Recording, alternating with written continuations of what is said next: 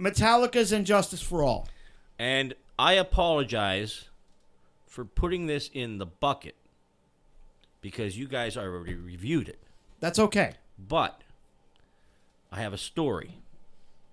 All right. Well, hang on. Let me get the background of the album, then we'll go with your story. Or actually, go with your story first. Yeah, go with the story first. So this came out in 88.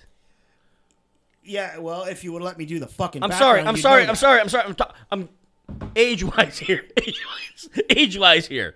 I'm 14 years old at hunting camp, and What the fuck is hunting camp? It's deer camp.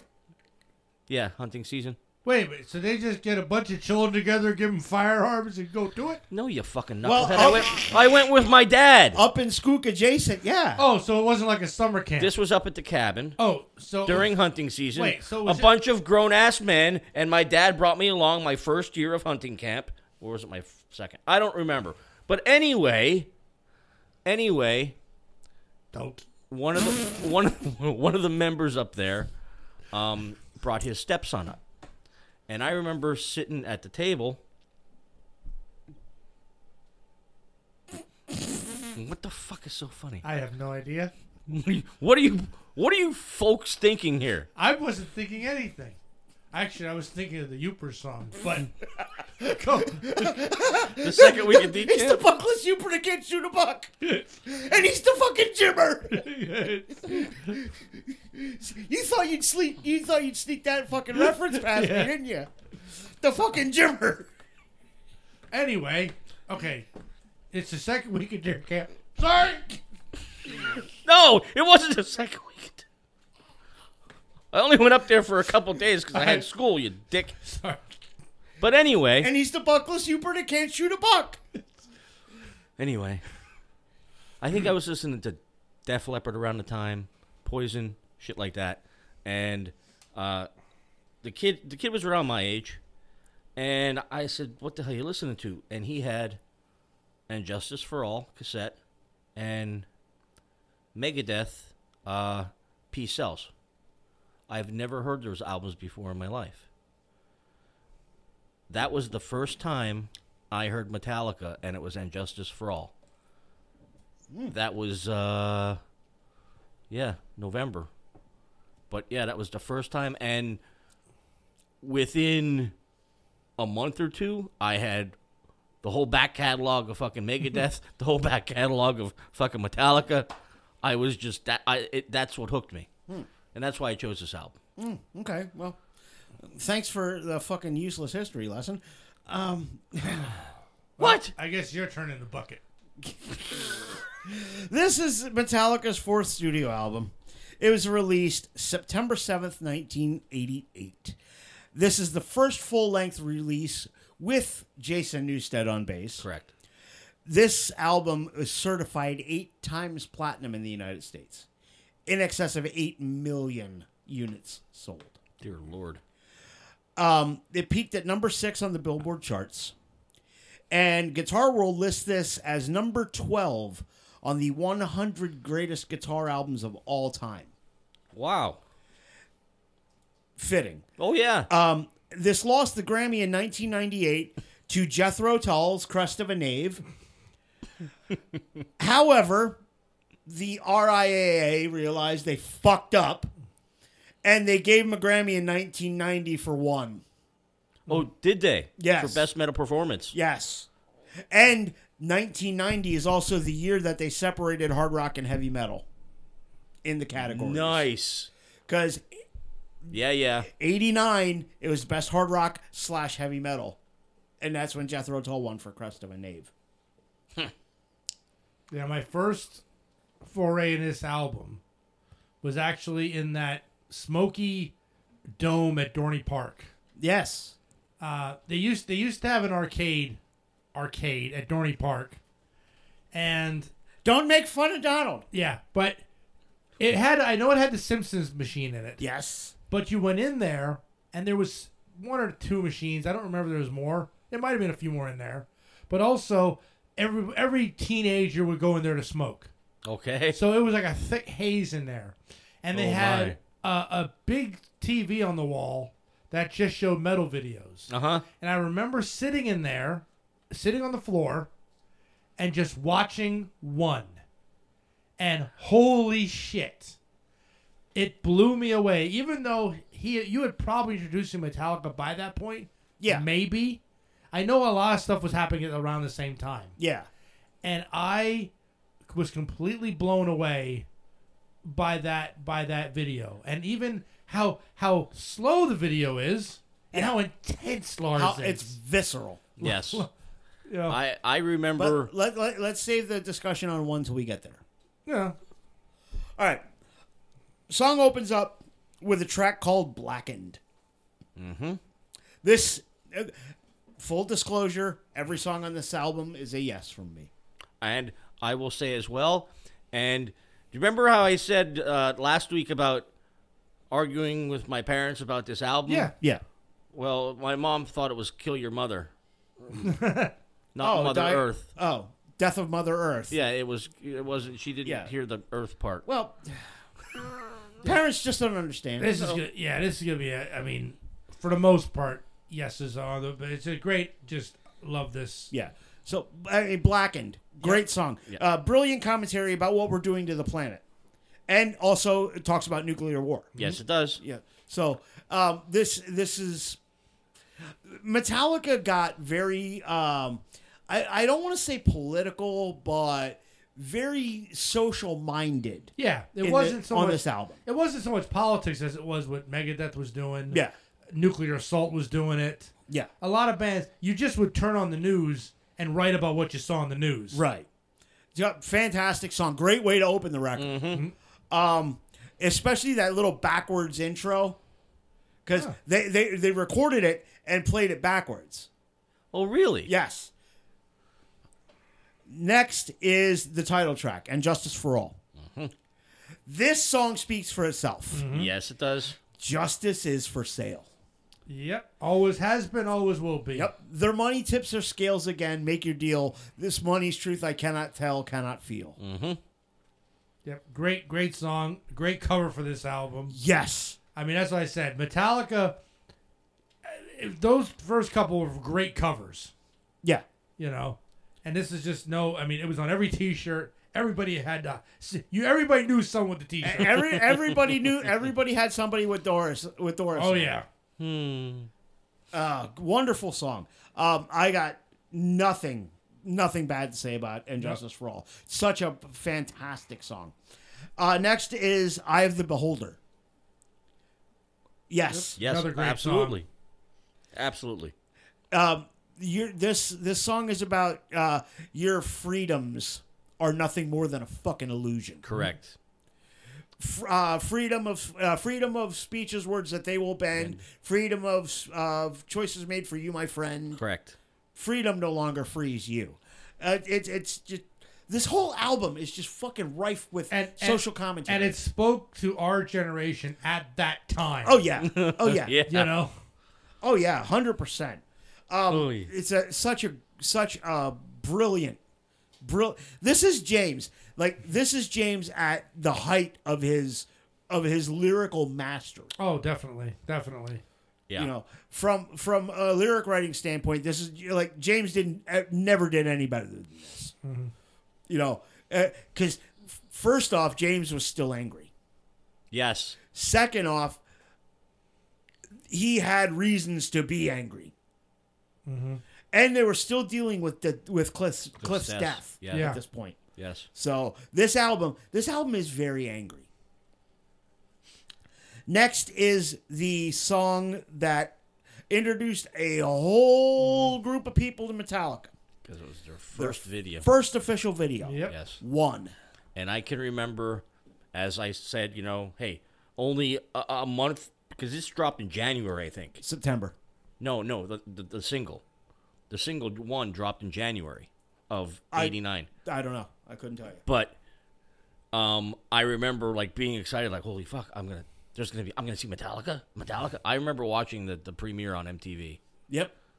I remember the 2 of 1 cassette that had the video cassette that had the extended version and the cut down version. Yeah, because one had the whole Yeah, the whole song, and yeah, they did have a cut down version for different things. But what the hell is that movie? Johnny's Got His Johnny Gun. Got His And Gun. I watched that movie, and it is wow. I did as own well. Oh, you own it? I own it. Yeah. Holy shit! Yeah, I have Who the DVD. plays Jesus? Is it Donald Sutherland? I think it is Donald Sutherland. Yeah. It's been a minute since I watched it, but it's the song tells the story of a World War I doughboy who steps on a landmine.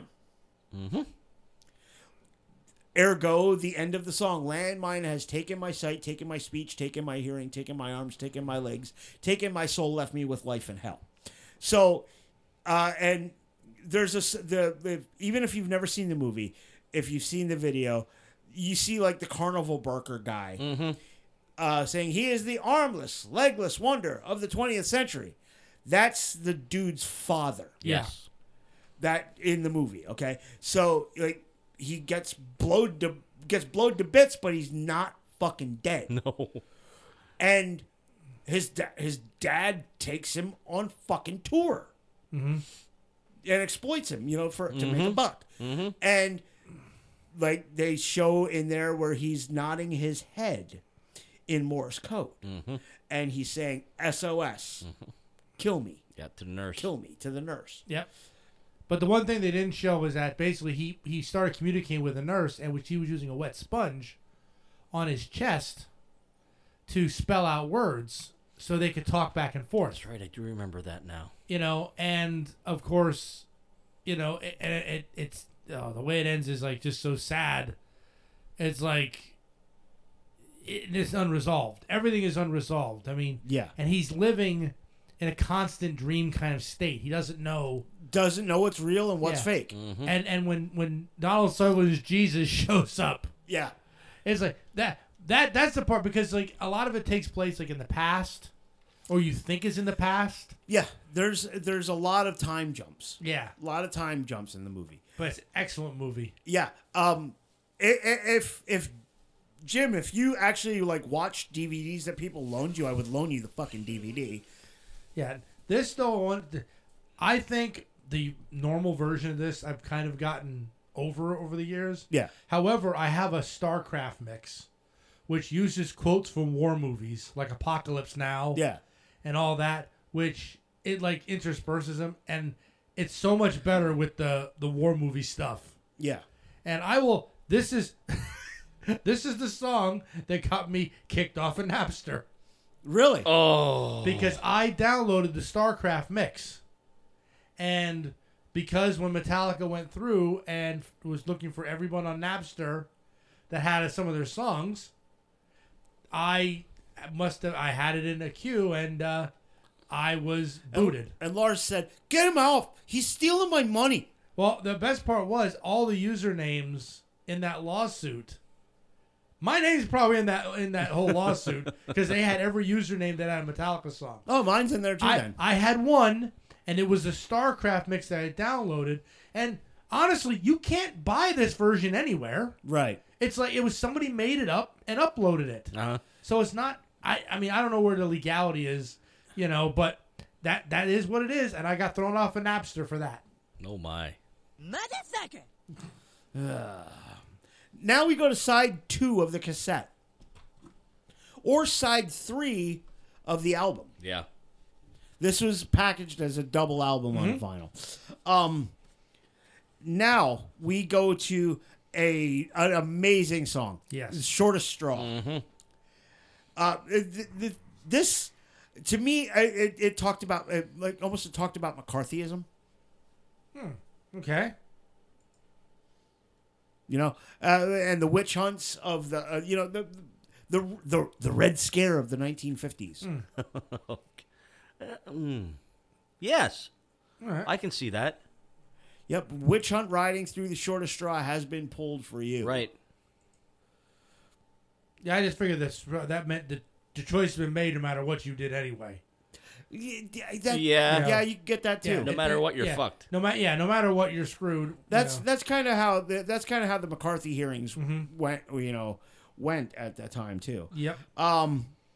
Next is one of my absolute favorite Metallica songs, "Harvester of Sorrow." Yes. Every time Another great one. Every time I think of this song, I think of that video of them playing in Russia Yeah. in front of that fucking ginormous fucking crowd. 1 million people. Oh my God. 1 million people on an airfield in Japan. Not Japan. What am I saying? In Russia. Unfucking believable. Yeah. Yeah. And these guys, and not Shortest Straw, Harvester of Sorrow, to this day, is one of my absolute favorite Metallica tracks. This is just such brilliance. And this is about an abusive parent-child relationship, is the way I always took it. Okay. You know, pure black looking clear. My work is done soon here. Try getting back to me. Take back what used to be. Drink up, shoot in. Let the beatings begin. Distributor of pain. Your loss becomes my gain. Jesus Lord. Hmm. Yeah. Yeah, and there's I mean, obviously with the drink up, shoot in line, you know, there's obviously a component of substance abuse. Yeah. From the parents too. Yeah. But I always took this as this was an abusive, probably father-son relationship. Yeah. Very good song. Next, The Frayed Ends of Sanity. Yeah, this one's tied for one of my favorites on the album. It's just because it starts with my favorite cookie, Oreo. Whoa. Oh my God. Yeah, but that actually comes from Wizard of Oz. Correct. Yes. Which is funny because I think I saw the Wizard of Oz after I heard this album. Well, which is funny because we got an Oompa Loompa sitting here. Yeah. Whoa. Don't forget. That's no wait. Oompa Loompa. That's not from Nope. the Wizard of Oz. That's from Charlie and Chocolate You're Factory. still an Oompa Loompa. Okay. Whatever. What the fuck, man? It's a munchkin. Munchkin, a little donut. All right? What the fuck? Yeah, he got a bloop bloop. Yeah. He's had We it. welcome you to But it was, Munchkin Land. I didn't see Wizard of Oz till much later in life because, you know, Really? we didn't watch that kind of stuff in my house. It was on every... They played that like every year. It wasn't in the Bible, wasn't in my house. Oh boy. Simone said no. No, Wizard of Oz just, I mean, if it wasn't on HBO or like there was no Turner Classic Movies or any of that. Yeah. So I didn't see Wizard of Oz till much later when cable kind of exploded. Yeah. And when I heard that, I was kind of like, hey, wait, that's from Metallica. Right. That's from Metallica. Yes. Right. It's a wonderful Oh, song. God, it's an awesome and this song. is about it's about you know, coping with mental illness Yes. and losing your grip on reality. Excuse me. I've been there a time or two. I've been there a time or two. But anyway, hang on. We got some replies here. Oh, really? What do we got? You haven't been reading them. Well, no, they weren't Jesus. popping up. Good. Holy shit. Eric says, "What's up, boys? We're here, Junior." Eric says, Junior says he's not sure he would trust you driving a forklift, Jim. I didn't trust myself. I was shitting bricks because it's a brand new forklift. A big one, too. And now Brian said, I'm sorry, this was about an hour ago. Brian said that you went Office Space on your printer today, and he should have videotaped it. Yes, you should have. That I would absolutely throw that up on the YouTube channel. I have to say, you know where Brian sits, Bill? No. At the front counter, like as soon as you come in. Yeah, he doesn't really sit, though. He just kind of stands there. Well, he's doesn't he? there. But I come out of my office, and I didn't realize he was on the phone, and I slammed this thing on the floor right there. And I scared the shit out of him. Peyton says hi, Motley Crue. Woo! Sorry, Peyton. I didn't see it until now. Motley Crue. We love you, Peyton. We love you, Peyton. And no, Junior, you don't care more than I do. Oh, shit. Fuck you, Peyton. What? Junior's not cooler than me for Jesus answering. Christ. Oh, we love you, Peyton. Fuck you, Peyton. That went quick. No, Miss, and then Peyton says, "Don't hate on my girl, Missy Elliott." Ain't no way. Nah, Oh, she's God, fucking no terrible. way. Wait a minute. Right. Peyton likes Missy Elliott. Apparently. Yeah, apparently. And Brian says that's horse shit. It That's must- like judging a car show if you don't know a water pump from an alternator. Kind of like Jim. What? Give me a part on a car, I'll give you a base number. I don't care about a bass number. Can you put the fucker on? Hell yeah. No, I doubt it. Knively pin. Caliper pin? No, Knively pin. There's no such thing. Doug, what's up, crackers? Bill needs a new printer. He can't read his writing again. Who said that? I don't need a new printer. I just don't print shit out. It's a waste of pepper. Yeah. Don't you have a printer at work? Not really. I don't know. I don't like to do that shit at work. Brian says, "Way to go, Bill. You had to know how to hide your IP address back in the day."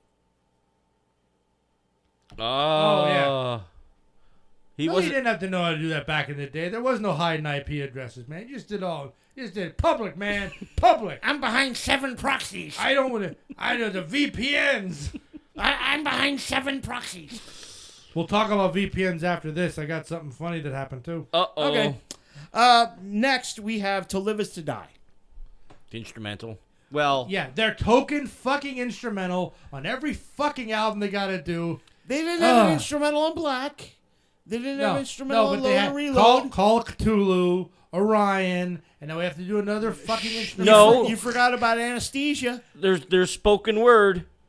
It doesn't matter. It's still an instrumental. I agree. It is. I agree. And it's a bad one too because it starts out with that. You know, Kirk was like fucking about with that fucking intro. I wish they had the lyrics to it. It needs lyrics. No, it doesn't.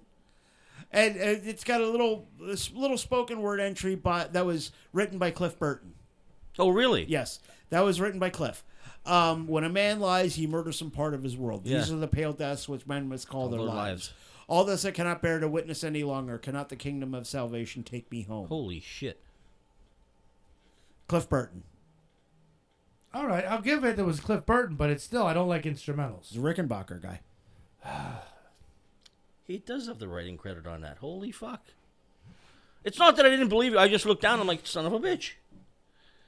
I had figured because he does all. I mean, Cliff does most of the instrumentals, Yeah. so that was their the way to put him on the album. Got you. Yeah. And the final track, Dyer's Eve. Yes. This is my favorite song. Is such a great song. This is about this is one of James's first dives into his fucked up childhood. Because if you don't know, James Hetfield was raised as a Christian Scientist. Mm-hmm. His mother died of a treatable cancer because God will provide, God will heal. This follows a trend. There are songs going forward that follow this trend, I should say. Follow the God that failed. God that failed. Yeah. James wrote shit about this. Mama Said. Yes. I love that song. This is like James's first time dipping his toe into that water, and it is just such a fucking angry, visceral song. Do as I say, not as I do. Yep. Dear mother, dear father, what is this hell you have put me through? Believer, deceiver, day in, day out, live my life through. You pushed onto me what's wrong or right, hidden from this thing that they call life. And then doesn't he leave or something like that? Innocence torn from me without your shelter, barred reality, I'm living blindly. This is now my mom. Then there's I'm in hell without you, cannot cope without you too. Clip my wings before I've learned to fly. I've outgrown this fucking lullaby. Yes. This is the song that I open. Dad, no. Look at these lyrics. This is a song about somebody being upset that they were left home. You know? Yep. And this is this. If I had to pick a favorite song on the album, it's a toss up between this one and Harvester of Song. Yeah, this is like the tie that Yeah. I had. It's like because I think this one somewhat resonated with me a little much. A little bit. Yeah, so But like, So I think I just really grabbed onto this one. I Yeah. still love this. Listen to this album was a goddamn pleasure. Oh yeah, this is a great record. What's your overall rating, 10. Bill? Fuck it, 10. Okay, It's one of Metallica's best albums. I agree, but I give it an 8. And the reason I give it an 8 has nothing to do with the songwriting or the performance or any of that. It has to do with the fact that it's too sterile. The production is too sterile. Okay? Lars's drums sound like boxes. There's no life in the drums. The whole album kind of has a dark tone when you think about the drums in the album. No, you're right. No, it doesn't. There's no darkness to the album. It is too pristine. It is too clean. That's what I mean by, well, dark tone, I should say. No, it doesn't have a dark tone. If it had some darkness in the tone, instead of being Darkness. Evil darkness, black magic, motherfucker. But if it had some darkness and depth in the production, it would have been better. It would have been much better. A little bit of dirt. I don't know. I honestly really think for what came out, for what was at the time, what was around at that time, I think it just, that's why I was never for, like all the people said, and justice for Newstead and putting the bass in and all that. The album was perfect as it is. No, it's not.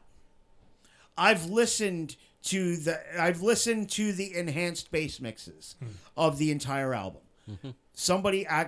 I don't know how they do this, or like if they're getting the bed tracks from somewhere, but they enhanced what Newstead played on this record. Well, now, if you got the remastered, you still can't hear the fucking bass.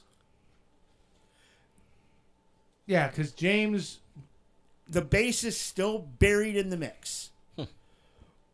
What somebody did was they accentuated Jason's bass parts. Mm-hmm.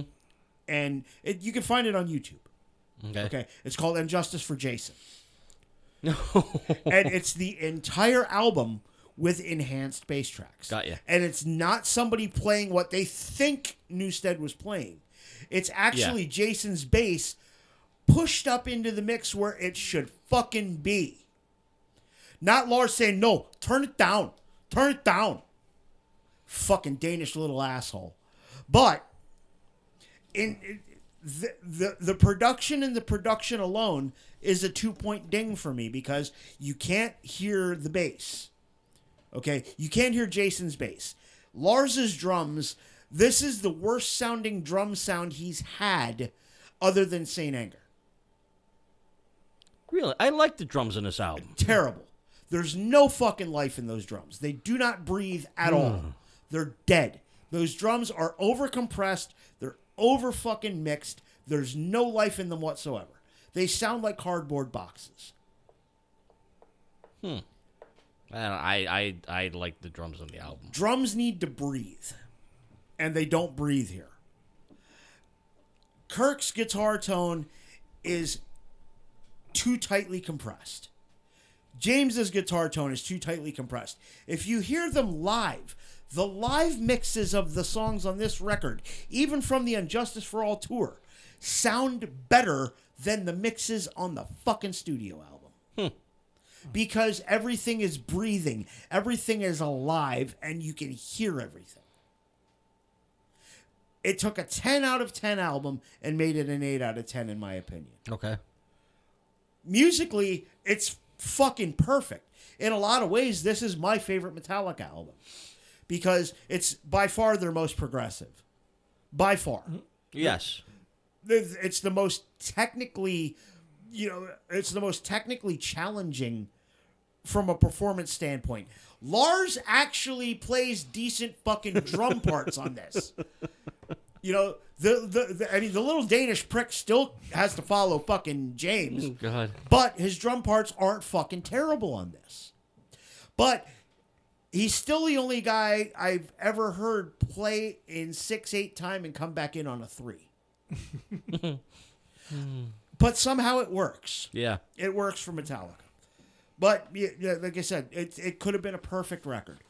Yeah, I think this one was a perfect transition, as it were, to the first 3, and then what would come after. I don't know. It's a because it doesn't sound like the first 3. No. And it doesn't sound like anything after. No. It is like it is just like this, saying, okay, now, and now for something completely different. Yeah, and then they did that for the next album, the 2 after that. Yeah. And they kept kind of doing that. Unfortunately, I kind of fell off at Death Magnetic. Yeah. Because then they started saying, we got it now. Yeah.